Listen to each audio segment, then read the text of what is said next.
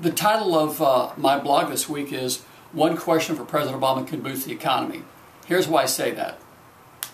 When I'm trying to be persuasive, I like to stick to the fact. I think the facts are very persuasive. Number one, the U.S. Census Bureau tells us that small businesses create over 90% of all net new jobs. The Census Bureau sent someone out to everybody's house in America. That data is very accurate. The Kauffman Foundation did an independent study that found that small businesses have created 100% of the net new jobs since 1980. No matter who you talk to, it's irrefutable. You can't debate it. Small businesses create the overwhelming majority of net new jobs in America. Number two, there's a federal law that says a minimum of 23% of all federal contracts and subcontracts should go to small businesses. Well, that makes sense. The Census Bureau also tells us that small businesses are responsible for half the gross domestic product and over half the private sector workforce. So making sure they get 23% of the contracts, not only is it federal law, but it's a great idea. I think of the Small Business Act as the most cost-effective economic stimulus bill ever passed by Congress. But here's the problem. Since 2003, over a dozen federal investigations have found that most of the money that's supposed to go to small businesses actually goes to Fortune 500 firms here in the U.S. and some of the biggest companies around the world, like Finmeccanica in Italy, for example, Rolls-Royce, Thales in France, British Aerospace. Been 100 stories on that.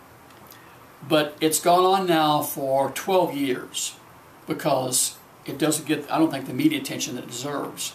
If one journalist, just one journalist, would ask President Obama on camera, why is your administration diverting federal funds that by law are set aside for small businesses to the biggest companies in the world? In a White House press conference, somewhere on the campaign trail, if just one person could get him on camera and ask him, why is your administration in the middle of the worst economic downturn in 80 years diverting small business funds to large businesses? He talks about small businesses, job creation. Every time you see him talking, he's talking about, the economy and you've got to put it back to work and, whatever. Every day that he's been president, millions of dollars that by law should be going to small businesses are going to the biggest companies on earth, and no journalist has ever asked him why.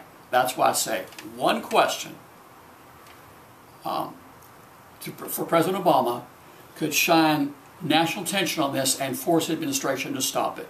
If they stop giving small business contracts to Fortune 500 firms, our research shows it could redirect as much as $100 billion a year in existing federal infrastructure spending back into the middle class, where most Americans work, where most of the gross domestic product comes from, and where over 90% of all the net new jobs. One question. Thanks. Lloyd Chapman with the American Small Business League.